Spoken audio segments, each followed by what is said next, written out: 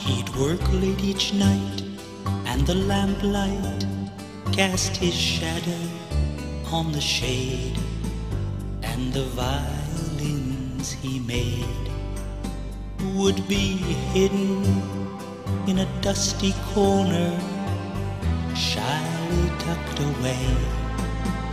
When he felt like conversation, then he'd begin to play. They'd help him say the things that he could not say with a word. They'd help him tell the tales he'd heard.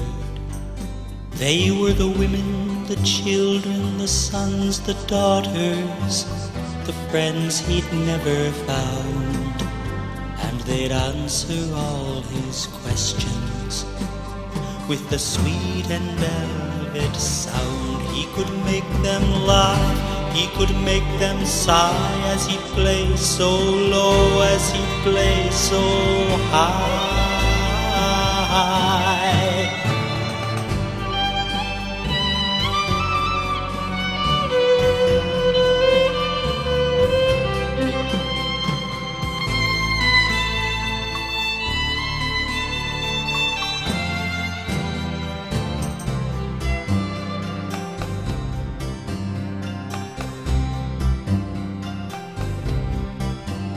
From his window he'd see the city streets, where the people swarmed like flies.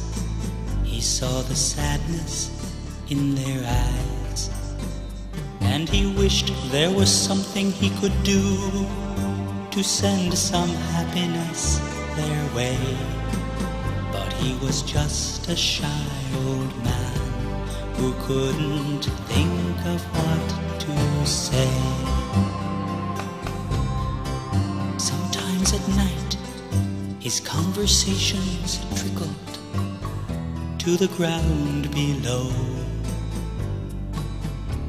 He didn't know that there beneath his window there would always be a crowd, and if he saw their smiling faces, then he'd have been so proud that he could make them laugh, he could make them sigh, as he played so low, as he played so high.